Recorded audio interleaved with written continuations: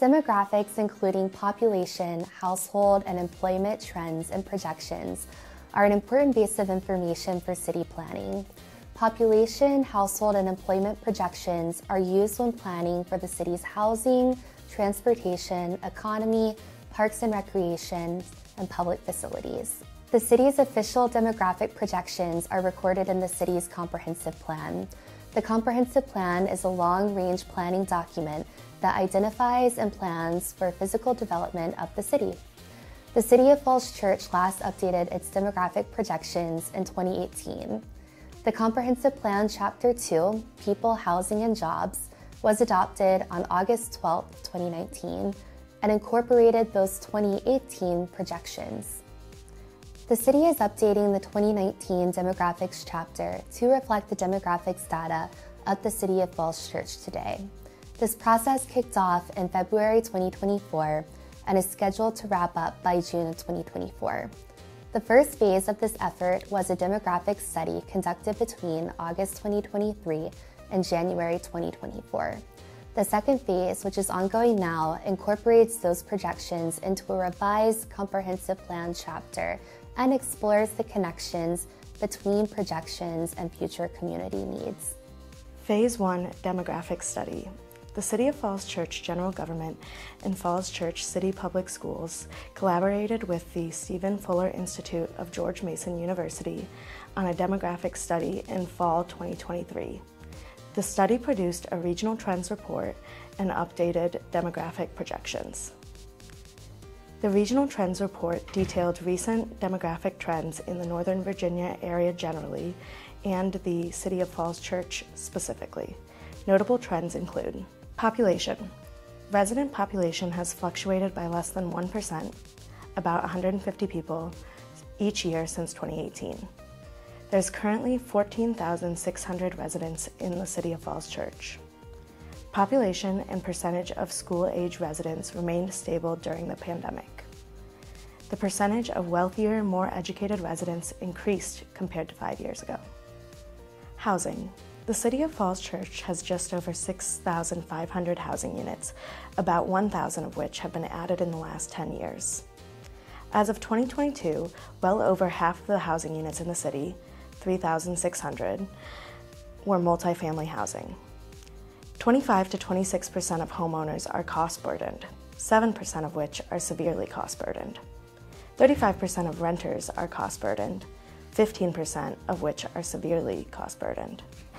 Compared to 5 years ago, the percentage of households with children has increased from 31% to 36%. Employment. There are approximately 11,500 jobs in the city. Although employment has rebounded from the early shocks of the pandemic, the city has yet to recover to pre-pandemic levels. The city's 4 largest industries are education and health services, 24% of jobs, professional and business services, 19% of jobs, trade, transportation, and utilities, 17% of jobs, and leisure and hospitality, 16% of jobs. Compared to 5 years ago, the city has experienced employment gains in 3 of the city's largest industries: education and health, trade and transit, leisure and hospitality. Employment in professional and business services has declined. The expected population in 2025 is 16,394, with a total of 7,333 households. By 2050, the projected population is 20,103, living in 9,451 households. These numbers are reflective of a strong local and regional economy, as well as changes in household composition. Phase 2, Updating People, Housing, and Jobs, the demographics chapter of the Comprehensive Plan. Chapter 2 of the Comprehensive Plan is being updated now. The updates to the sections on trends and forecasts are based on the demographic study completed in Phase 1. The Connections and Strategies section explores the following topics of general community interest: housing availability and affordability, employment, public facilities and services, and changing conditions. For each of these topic areas, the draft chapter includes strategies that are motivated by the community's 2040 vision statement, which was unanimously adopted by the City Council in 2017. The vision statement is included in Chapter 1 of the city's comprehensive plan and reads, "In the year 2040, the City of Falls Church is a welcoming and inclusive community, a special place in the heart of Northern Virginia. Involved citizens are key to the city's long-term success as a leader in education, environmental sustainability, multimodal transportation, and vibrant economic development.